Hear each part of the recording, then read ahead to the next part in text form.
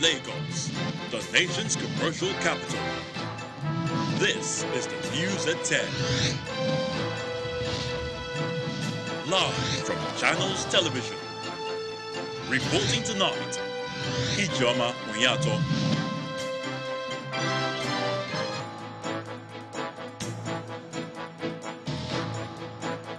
Hello and welcome. The President is expected to assent to re-amended Electoral Amendment Bill 2022 tomorrow as civil society groups and main opposition PDP protest delay in signing of the bill into law. President Muhammadu Buhari and 22 APC governors confirm March 26, 2022 as date for National Convention of the party, pass vote of confidence on National Caretaker Convention Committee. Former Minister of Water Resources Sarah Ochekwe and 2 others found guilty of conspiracy and money laundering as NDLEA's request to detain DCP Abba Kyari for 2 weeks is approved by an Abuja court. And at least 60 people are killed in gold mine blast in Burkina Faso. Plus we have international news from our London studio. On business news tonight, Senate confirms nomination of 5 executive directors for the Nigerian Midstream and Downstream Petroleum Regulatory Authority. On sports news tonight, Super Falcons coach Randy Waldrum says there will be no room for errors in tomorrow's return leg of the Women Africa Cup of Nations final qualifying match against Cote d'Ivoire in Abidjan. From Abuja, House of Representatives begins probe of off-spec petrol imported into the country recently.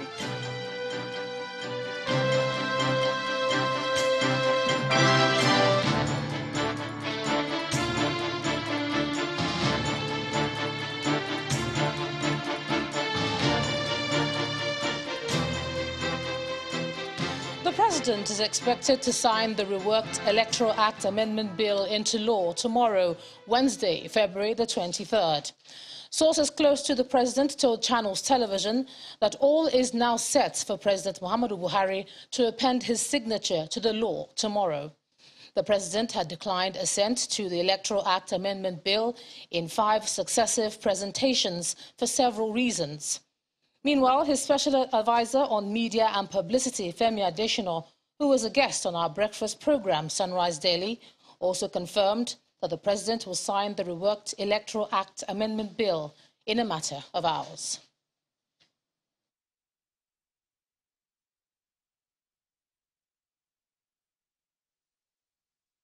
You heard Mr. Femi Falana there, a senior advocate of Nigeria, saying that the ruling party has no intention of signing this, of asking the President to sign this, or it's not to the advantage that this is signed. Mr. Falana, you've heard new controversies Mr. around... Falana is a senior friend, but he will be surprised this time. He will be surprised. In a matter of hours, he will be surprised. In a matter of hours? Yes, not days. Hours could be 24 hours, it could be 48 hours, but not days, not weeks. Do you also know that order is better than speed? You can be in such a rush that you muddle things up. But when you do things systematically, methodically, orderly, the chances of making mistakes and committing errors are reduced. Meanwhile, the People's Democratic Party has described the delay in assenting to the bill as a ploy by the ruling APC to manipulate the 2023 general elections. At a news conference in Abuja, the PDP National Publicity Secretary says the ruling party is scared of going into the elections with a new law that supports electoral transmission of results. The PDP is also calling on the international community and civil rights organizations to mount pressure on President Buhari to sign the bill. As you are aware, President Buhari continues against the will of Nigerians to withhold assent to the Electoral Act Amendment Bill, retransmitted to him since Monday, January 31st, 2022, clear 22 days ago. The refusal to sign the Electoral Act Amendment Bill is nothing short of a premeditated and contrived political abortion of the will of the Nigerian people as represented by the elected 109 senators and 360 members of the House of Representatives who unanimously passed the amendment bill in the first instance. The APC is in a mortal fear of electronic transmission of result because it cannot survive the inevitable crushing verdict of the ballot box in the 2023 general elections. This ostensibly informed the conspiracy by the APC leadership of the National Assembly to inject the controversy of the mode of primaries by political parties as a camouflage to scuttle the entire Electoral Act Amendment Bill in the first place.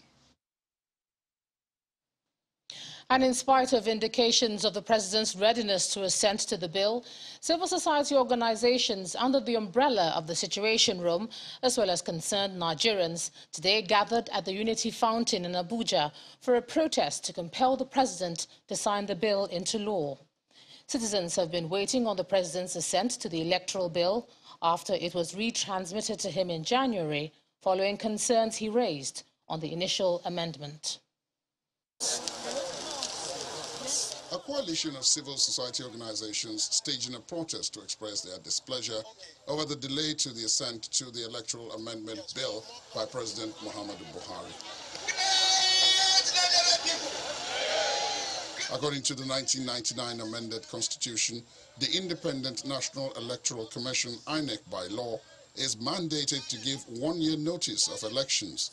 They are therefore concerned that if the president fails to sign the bill today, February the 22nd, 2022, INEC may have to postpone the election.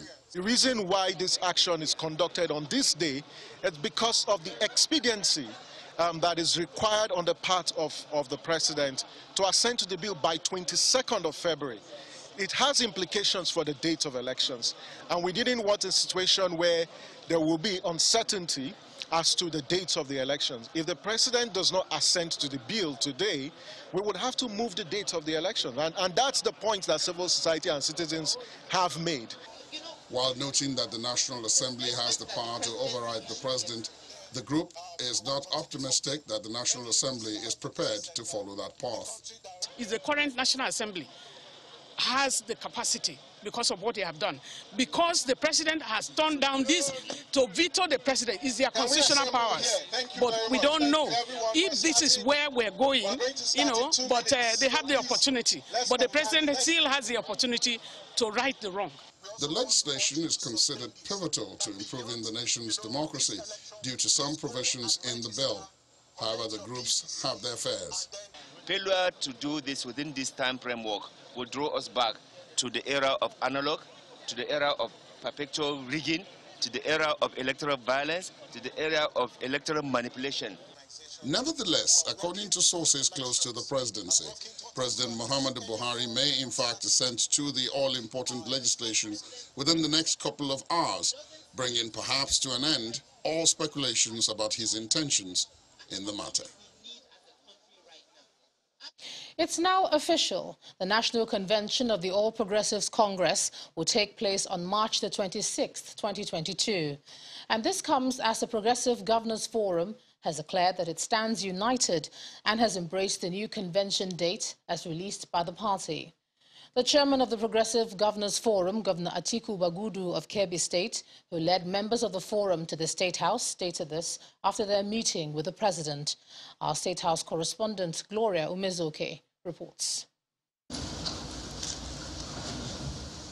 Less than 24 hours after the ruling All Progressives Congress announced the new date for the National Convention, President Muhammadu Buhari chairs a meeting with the Progressives Governors Forum at the Council Chamber. He is joined by the Vice President, Professor Yemi Osinbajo. In the midst of what many have described as a division within the APC ahead of the March 26 National Convention, the meeting seeks to align perspectives, advance an equitable front, and correct grey areas. Our governors divided? Not at all. The 22 governors of the APC are united. We are in total support of Mr. President. We are appreciative of his leadership. We commend him for his leadership. We are appreciative of the sacrifice of the national caretaker, and extraordinary.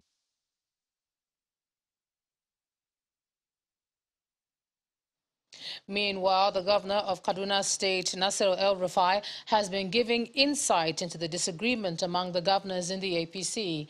The governor admits that there was indeed division, but was simply a matter of timing for the National Convention alone, not based on personal interests. During a question and answer session at the State House briefing, the governor also affirmed that the forum has reached an agreement on the zoning of party offices. We were divided. We were divided over the timing of the convention. Okay?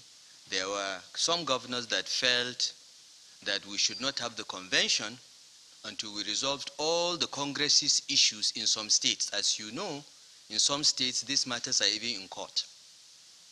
So some governors held the view that we should wait until all these are resolved. And this is not born out of any agenda or selfishness. It is just a realistic proposition to avoid us violating any laws or putting our party structures or elected candidates in danger. So yes, there was differences in opinion about timing. Some of us are saying the Constitution allows us to have convention even if 3 or 4 states have issues that are unresolved. Okay? While others are saying, no, let us finish all the reconciliations and we do this convention. After all, there is no time limit for the convention as long as we do it before the time for the primaries. So that was the difference. This is what the media called divided governors. In a democratic setting, there is no way you can have 22 governors plus the deputy governor of Anambra State, we are 23 now, agreeing on every issue. Today, we are all on the same page. We have agreed a zoning formula for all the 6 geopolitical zones, and essentially we swapped northern zones will take positions that southern zones had in the last 8 years, and vice versa. It's a very simple, equitable, and fair formula. We will now go back and consult at the zonal level and look at the positions that are available, and the process of the convention preparation will start in earnest. So by the grace of God, on the 26th of March, we would have done our national convention. Whether we'll do the zonal convention before that or do it at the same time, again, the Constitution is silent, so as our chairman said, we can decide either way. Away from plans for the APC National Convention, the National Assembly has fixed dates for federal lawmakers to vote on clauses for amendment in this phase of the constitutional review. Federal lawmakers in the Senate and House of Representatives are to vote on the amendments on March the 1st and 2nd. The Deputy Senate President, Ove Omoagege, who announced this during today's plenary, says the Committee on Constitution Amendment will lay the report of the 1999 Constitution Review before the Senate on Wednesday, February the 23rd.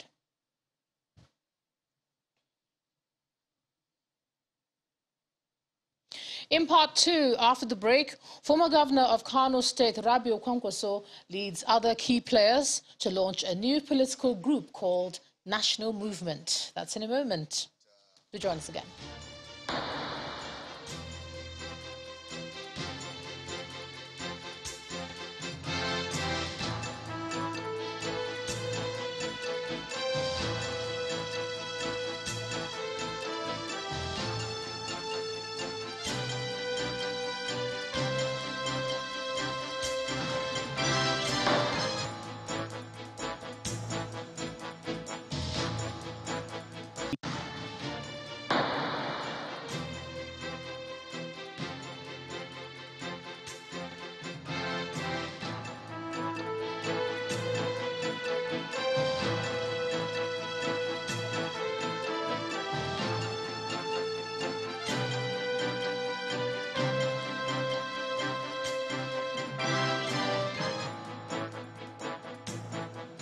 Welcome back.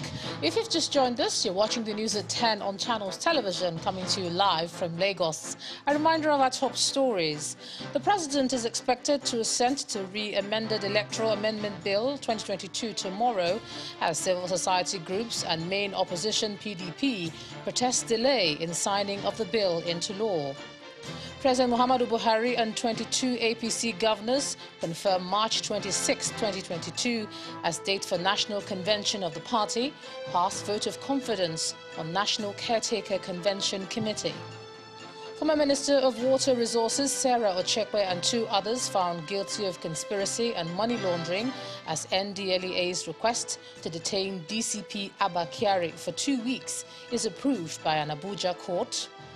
And at least 60 people are killed in a gold mine blast in Burkina Faso.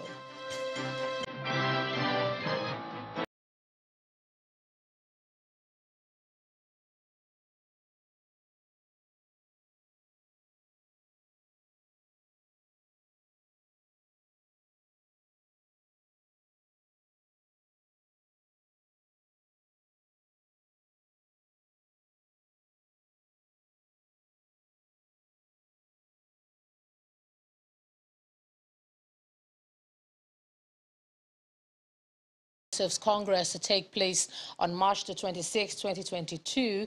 And the chairman of the Progressive Governors Forum, Governor Atiku Bagudu of Kebbi State, led members of the forum to the State House, and they stated this after their meeting with the president.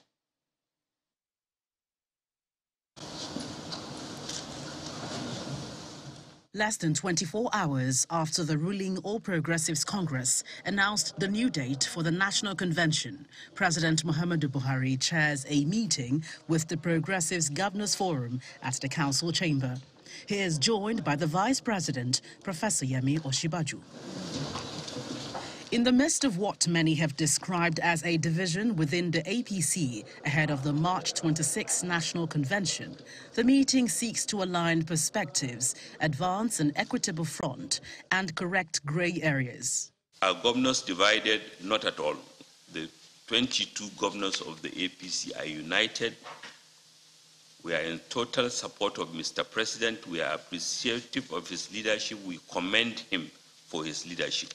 We are appreciative of the sacrifice of the National Caretaker and Extraordinary Convention Planning Committee, and we thank them for the successes recorded under them.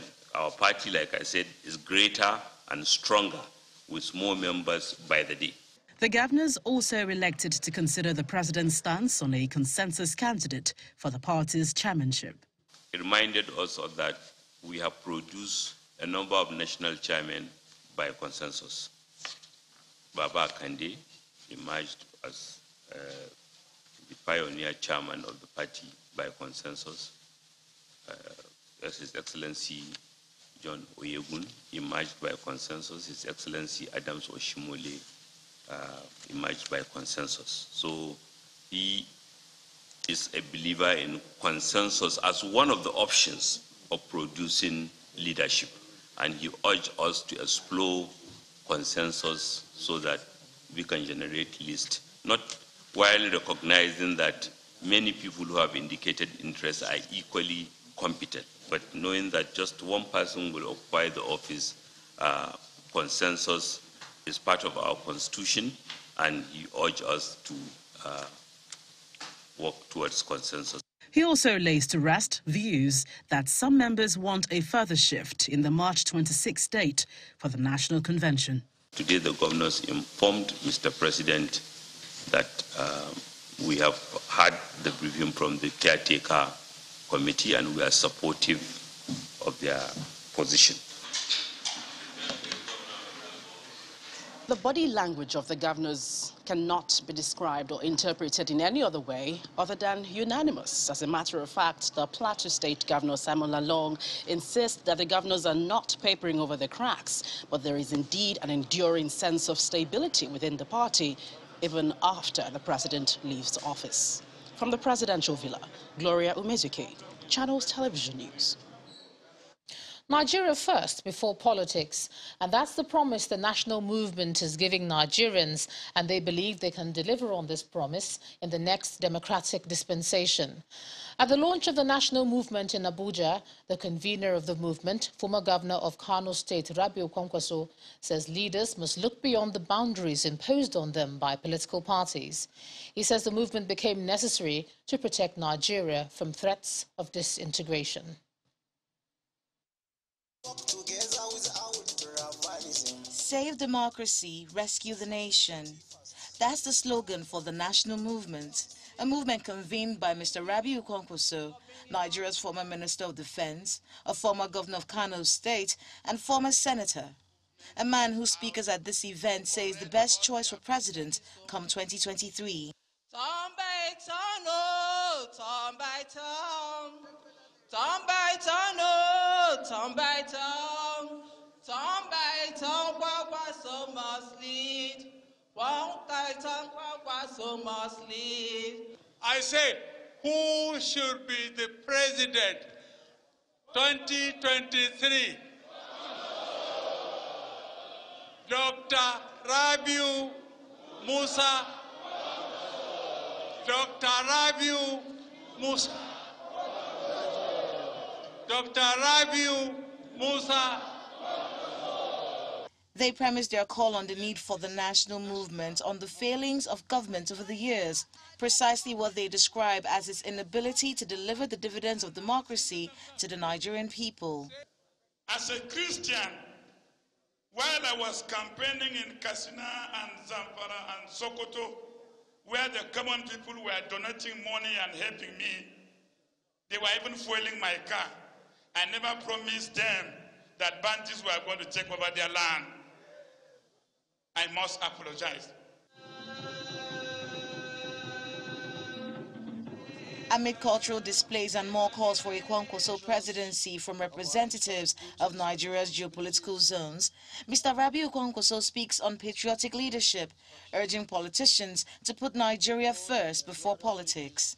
In our view, everybody matters, and given the current nature of the political environment in this country, we must look beyond the boundaries imposed on us by the political parties operating in the country today. Launching the national movement on the date 22/0/22/022 is significant to these loyalists. The day being a palindrome was consciously chosen, and they say to stand as a historic day, marking their collective resolve to redefine Nigeria. The investigative panel constituted by the Zamfara State Chief Judge, Justice Kulu Aliyu, has concluded its sitting after giving the Deputy Governor Mahdi Aliyu Kuso a 48-hour ultimatum to appear before it to respond to the allegations leveled against him. The 7-member investigative panel has given members of the public the assurance that it will be fair and just to all the parties involved. A member of the probe panel and senior advocate of Nigeria, Abdul Ibrahim, who addressed journalists on behalf of the chairman, said the panel has given all parties the opportunity to present their cases. He adds that the panel will critically look at the testimonies and documentary evidence before proceeding with any action.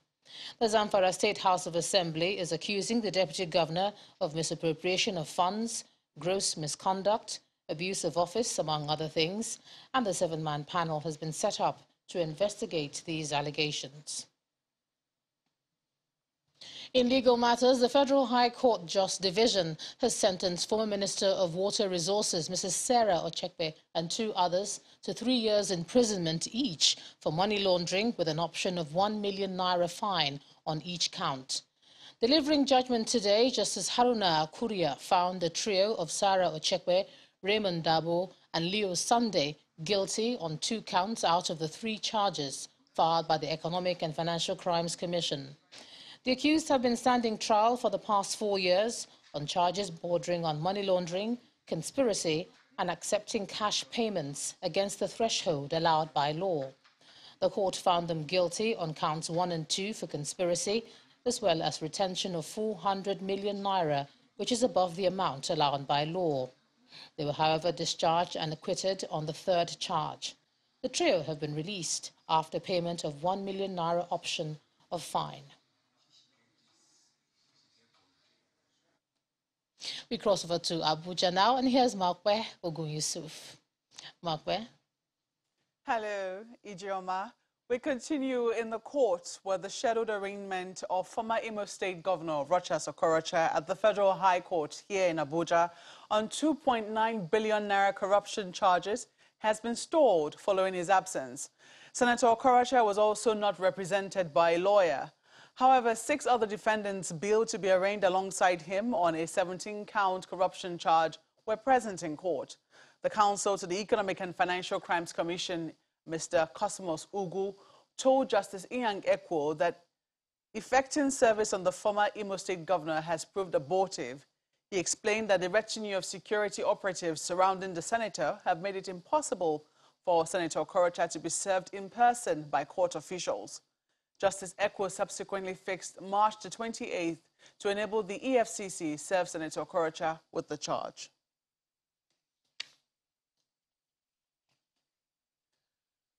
Justice Zainab Abubakar of the Federal High Court, Abuja, has granted the National Drug Law Enforcement Agency, the NDLEA, permission to further detain the suspended Deputy Commissioner of Police, Abba Kyari, and 6 others for 14 more days, with effect from today, February the 22nd. The order was given pending the completion of investigation into allegations against them by the NDLEA. Those to be detained, along with Mr. Kyari, Assistant Commissioner of Police Sunday Ubia, Assistant Superintendent of Police Bawa James, Inspectors Simon Arigigba, John Nuhu, as well as Chibunna Patrick Umebe, and Emeka Afonso's Ezewanne. An affidavit in support of the motion ex parte indicated that Abba Kyari's accomplices were arrested on January the 19th at the Enugu International Airport, and that they've admitted being drug couriers on the arrival from Addis Ababa. Kyari and the 6 other suspects are to remain in detention for another 14 days in the first place, while the NDLEA could come up with fresh requests if need be, or have them arraigned before the court. Still ahead on the news at 10, Minister of Finance says federal government is awaiting consensus to sign a $3.387 billion loan for 10 infrastructure projects. Do join us again.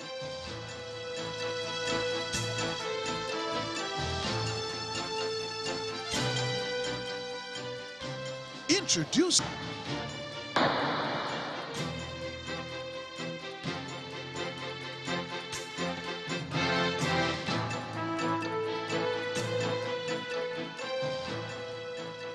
Welcome back to the news at 10. Well, in the National Assembly, the House of Representatives Committee on Petroleum Downstream has commenced interactions with the 4 companies named by the Nigerian National Petroleum Company, NNPC Limited, over the recent importation of bad petrol into the country. However, the companies have maintained that they are not responsible for the bad fuel and challenged the NNPC to present the result of the test which it conducted on the product. Meanwhile, the House Committee on Customs is giving the CBN governor an ultimatum to appear before it over the e-invoicing policy on imports and exports. Our correspondent Terry Ikumi reports. After meeting with the CEO of the NNPC last week, the House Committee on Petroleum Downstream, which is investigating the importation of the off-spec premium motor spirit, meets with the consortiums mentioned by the NNPC as being responsible. MRS Oil and Gas Limited clearly states that it is not involved in the unfortunate incident. Let me state that there is an approved specification of PMS, which is imported into Nigeria. That specification is the product which we brought, and I think the GMD of NNPC also attested to the fact that the product which we brought on board the Empty Bowl Pioneer was tested at load port, and it met Nigerian specification. If you are given a contract with the particular specifications and you decided not to bring up to that standard, then we have every right to charge them. But based on the letter of the contract and the specification given to them, if they comply, they don't have anything. Emadeb Energy Limited, the lead partner for the 4 consortiums named by the NNPC, explains that the company was not responsible for the importation and points at Britannia U, which also denies the claim, explaining that the supplier gave samples which were approved by the NNPC. Some of the consortium members, Emadeb, McKiffey, immediately engaged reputable international partners for delivery of the gasoline products and prompt loading of crude. But one of our sister company, which is the 4th member, Britannia, you choose to engage a different entity and decide to go on our own. You said that we brought in an outspector. Did anybody, because before you said that we brought in, and you will test, there will be a joint test. Was there any joint test between us, NNPC, or whoever? There was none. They did an independent inspection, which legally, under the Nigerian law, is DPR that is supposed to do the testing. Now, you have done the test. What is the test result? We don't have the test result as we speak today. According to her, imported fuel is not normally tested for methanol. In the meantime, the House Committee on Customs is furious with the CBN governor for failing to honor its invitation, and an initial ruling for a warrant of arrest is rescinded, giving the CBN governor another opportunity to appear before the committee. Terry Ikumi, Channels Television News. Well, we're still in the House of Representatives. This time, the lawmakers are asking the federal government to adhere to the clauses and provisions in its agreement with the Academic Staff Union of Universities, ASU. This, according to the House, will be in the interest of the education sector and the students. The resolution of the House is sequel to a motion on the need to address the frequent strikes by ASU. The House has mandated its committees on labor, employment and productivity, and tertiary institutions to interface with the relevant ministries to address the situation. Meanwhile, another round of negotiations between the federal government and ASU has resumed with a view to resolving the issues that led to the industrial action declared by the lecturers last week. At the reopening of negotiations with the striking lecturers in Abuja, the Minister of Labour and Employment said the government was shocked that the union declared their action despite efforts to address the situation. But the president of ASU, Professor Emmanuel Osodeke, maintained that the government has continued to ignore their demands, even after agreements were reached in previous meetings. He also notes that the union is open to discussions and ready to call off the strike once the issues are resolved. And that's all from Abuja. It's back to you, Ijoma. Thanks a lot, Markwe. As part of the nation's infrastructure development plan, the Minister of Finance, Budget and National Planning says the country is currently awaiting consensus for it to sign a $3.387 billion loan agreement to execute 10 projects across the country. She explains that the present administration has successfully implemented a range of infrastructure programs that have had a positive impact on the lives of citizens. The minister was speaking at a town hall on the federal government's achievements in infrastructure development, organized by the Ministry of Information and Culture. After visiting other parts of the country to showcase the federal government's intervention in infrastructure, the trained finalist stops in the nation's capital. We have it as the 4 key members of the Federal Executive Council are attending this town hall on state of infrastructure in the country. Nigeria's economy and population remains the largest. In her presentation, the Minister of Finance lists the infrastructure projects by the present administration with 1.4 trillion naira to be spent in 2022 for infrastructure and 2.1 trillion naira on human capital development. I would like to use this forum to reiterate that good quality infrastructure is important, not only to ensure accelerated and economic growth, but also to ensure enhanced inclusive growth for all within the national space. Subsequently, this administration continues to prioritize spending on infrastructure as well as on human capital. Next is the Minister of Works and Housing, who speaks about the ongoing projects under his ministry, explaining that the ministry is currently managing over 1,000 road contracts and several housing projects. Our promise of change as a party and as a government is beginning to manifest in the area of road transport infrastructure. And it is not what we say, but what the people who we serve are saying about the impact of road and transport infrastructure in their lives. The conversation then moves to the power sector, with special focus on the mass metering program and electricity supply. The President has given the order for us to install meters, 6 million meters, before the end of this year. We have installed so far, phase one of it has installed 2.5 million meters. The second phase is about to commence, and we'll do that shortly. You will agree with me that nobody comes to your house and drops bills anyhow again. You buy cards, like you buy your phone cards for your telephone. If it finishes, the light goes off, so you go pay. It's an improvement from where we were before. While the federal government prides itself in these achievements, the officials here believe the efforts made so far are impacting on small businesses across the country. To some company news now, the Nigeria Breweries PLC has rewarded its distributors and transporters for the year 2021.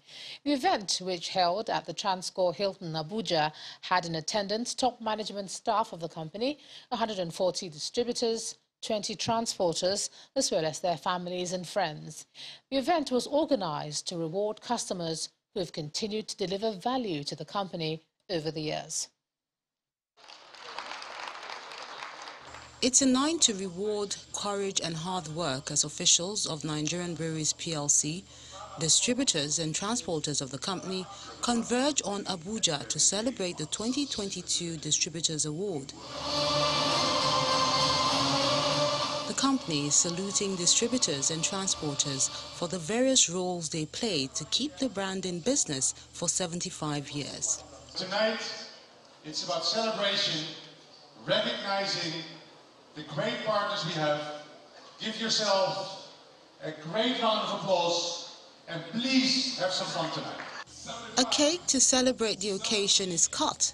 Thereafter, the main reason for the day, as the Master of Ceremony announces the awards for distributors. 9, 8, 7, 6. One after the other, the winners step forward for their prizes. From 3 million naira cash prize for distributors who sold at least 3 million cases of products in 2021 to 6 million naira cash prize for those who sold at least 6 million cases. An Outstanding Integrity Award is also presented to a customer who met her financial obligations to the company without giving any excuses. Then the biggest award of the day is when 3 distributors get 1 IVM truck each under the National Volume Awards category. For 75 years, they have been amazing people doing a fantastic job, the best that this country can afford. They have shown dedication in spite of all the compelling problems of COVID, and we thought this is time to recognize them. For the awardees, the recognition is an inspiration to do more. I feel so happy. I feel so excited that Nigerian Brewery recognized not just me, but all the winners today. The management of Nigerian Breweries PLC wants the awards to spur more sales and an expanded customer base for the company in the years ahead. Let's look at some more business news. Here's Anne Wilder. Banking, so easy, so simple. Dial *894# now to experience it. You first, First Bank.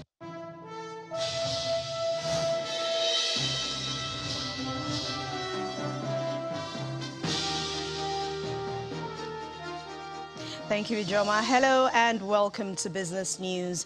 The Senate has confirmed 5 executive director nominees for the country's oil sector regulator, and that's the Nigerian Midstream and Downstream Petroleum Regulatory Authority. Their confirmation follows the consideration and adoption of a report by the Committee on Downstream Petroleum Sector at plenary today. And it comes barely 3 weeks after a formal request by President Muhammadu Buhari. According to a statement released today by the Senate, the nominees confirmed for the NMDPRA include Francis Ogari, Dr. Mustafa Lamorde, and Mansur Kuliya. Others are Bashir Sadiq and Dr. Zainab Gobi.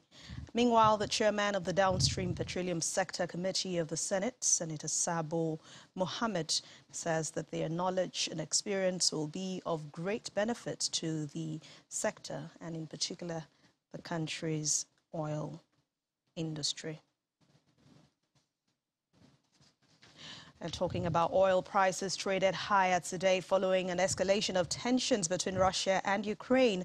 But that's after Moscow ordered troops into 2 breakaway regions in eastern Ukraine. International oil price benchmark Brent crude rose by 1.76% to $96.39 a barrel, while U.S. West Texas Intermediate crude surged 1.36% to $92.27 a barrel. Crude prices have increased over 20% this year, more than 80% since the beginning of last year. And these gains have been attributed to other factors as tight supply. Let's head to the Nigerian stock market, where it closed moderately positive today after a mixture of profit-taking and profit taken by investors. Layo Adegoke has the details for us.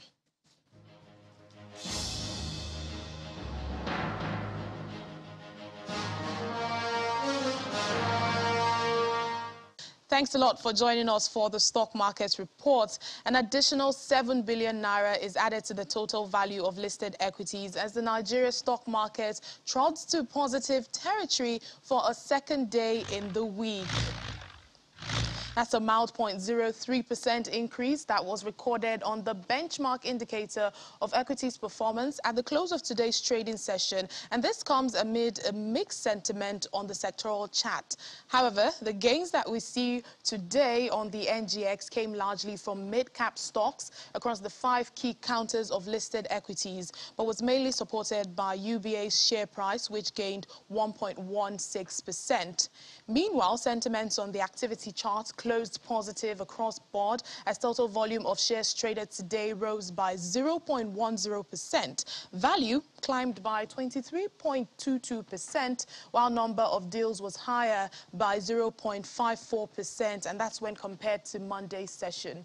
The local bourse has managed to sustain the uptrend for a 3rd straight day, but traders say they still expect sentiment to improve as the market awaits more full-year earnings results for 2021 to whet investors' appetite.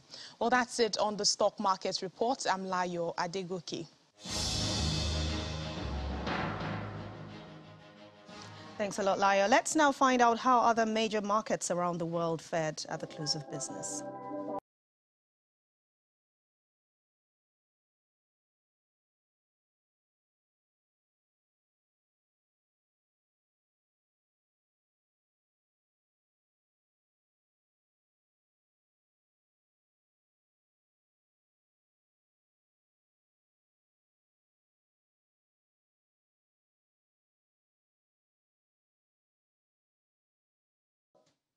And that's Business News Tonight. Thank you for watching. I'm Anne Nwawadu. It's back to you, Ijoma. Banking, so easy, so simple. Dial *894# now to experience it. You first, First Bank. Thanks a lot, Anne.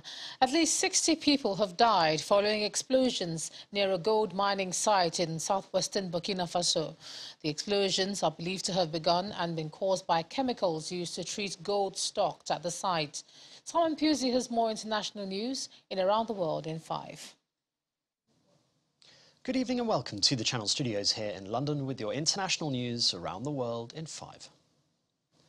Russian President Vladimir Putin has ordered troops into 2 rebel-held regions in eastern Ukraine after recognizing them as independent states. Footage released overnight appeared to show Russian military vehicles heading towards the Ukraine border. Russia said the troops would act as peacekeeping forces in the breakaway regions, but the US described this as nonsense. Ukraine's president said his country was not afraid of anything or anyone. Speaking alongside his Estonian counterpart, Zelensky said he was weighing a request from his foreign ministry to break off all ties with Russia. Meanwhile, the German Chancellor has stopped the progression of the controversial Nord Stream 2 pipeline following Moscow's actions in eastern Ukraine. Ich habe das Bundeswirtschaftsministerium heute gebeten. Olaf Scholz announced a halt to the certification of the pipeline from Russia while speaking alongside Irish Prime Minister Michael Martin in Berlin. The pipeline, which would have increased European reliance on energy from Russia, has been a source of contention in Europe and the United States for years. Putin is establishing the pretext for a full-scale offensive. The UK Prime Minister announced sanctions against 5 banks and 3 individuals, calling the move just the first step in action that would be expanded if Russia continues its push into Ukraine. This is the first tranche, the first barrage of what we are prepared to do, and we hold further sanctions at readiness to be deployed alongside the United States and the European Union if the situation escalates still further. Meanwhile, the US ambassador to the United Nations said America would also be imposing tough sanctions on Russia. We can, will, and must stand united in our calls for Russia to withdraw its forces, return to the diplomatic table, and work toward peace. Local officials say about 60 people have died after an explosion at a makeshift gold mine in a village in southwest Burkina Faso.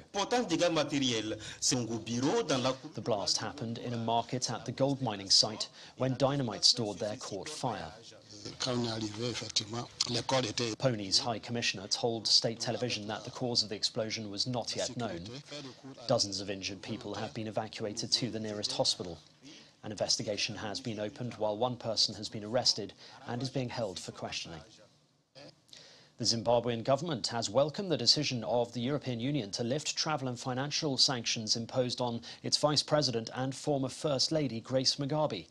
The EU took the decision despite acknowledging that Zimbabwe's human rights record had not improved and could worsen. The sanctions were first imposed on 4 people 20 years ago, but were suspended 2 years ago. They have now been completely removed.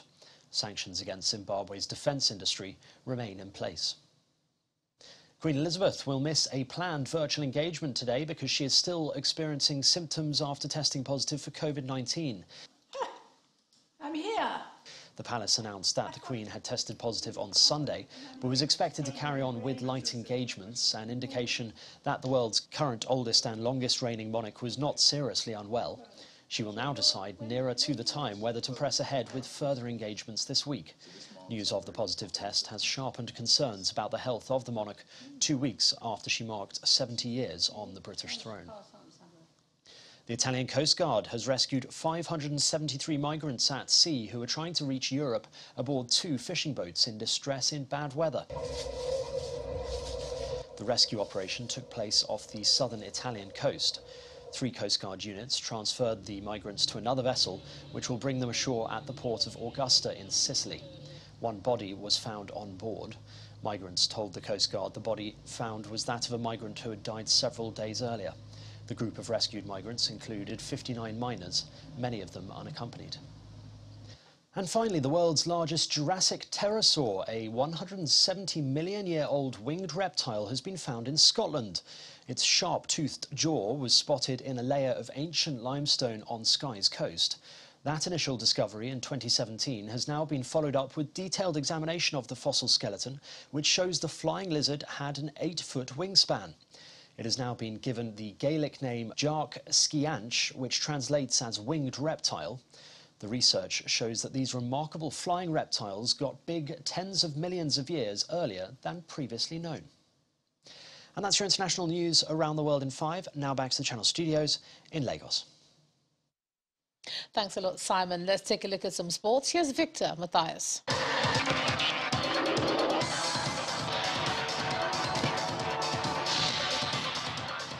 Thank you, Joma, and welcome to Sports News.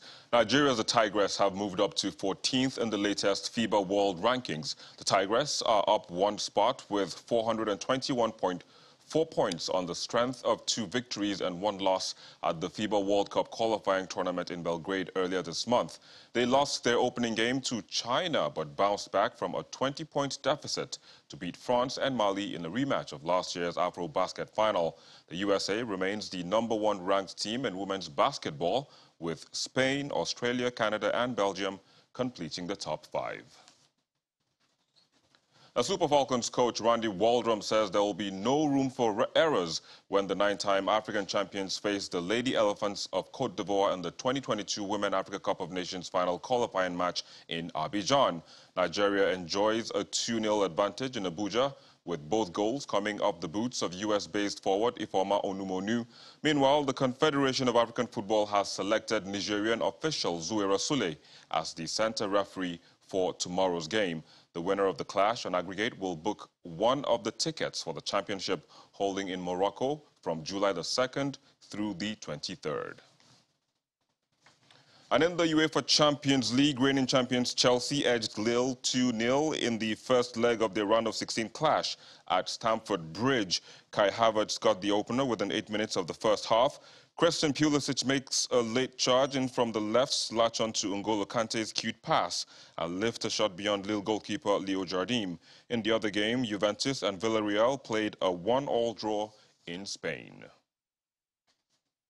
And Manchester United coach Ralph Rangnick says his side are ready for an emotional battle in their Champions League last 16 first leg at Atletico Madrid tomorrow night, heaping praise on the host manager Diego Simeone for instilling such passion. While Atletico have reached the knockout rounds for the 8th time in the last 9 seasons, United are in the last 16 for the first time since 2018-2019 season.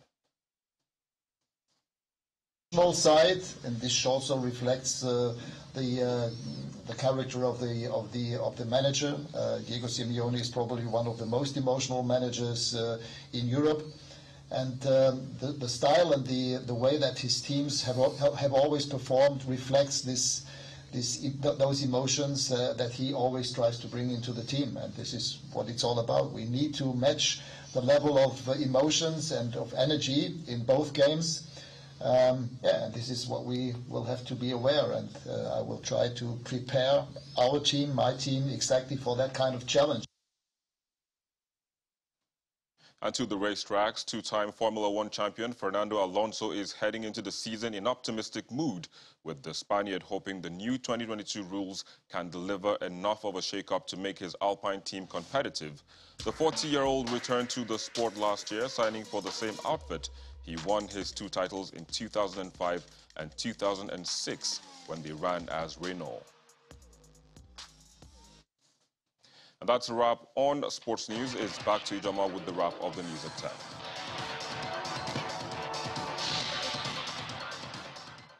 Thanks a lot, Victor. And the main news again. Indications emerged today that President Muhammadu Buhari will tomorrow assent to the re-amended Electoral Amendment Bill 2022. This came as civil society groups and the main opposition, PDP, kicked against the delay in the signing of the bill into law. And also today, President Muhammadu Buhari and 22 APC governors confirmed March the 26th, 2022 as date for the National Convention of the party, just as the governors passed a vote of confidence on the National Caretaker Convention Committee. That's the news at 10 tonight. Thanks a lot for staying with us. I'm Ijoma Bunyato. Have a good night.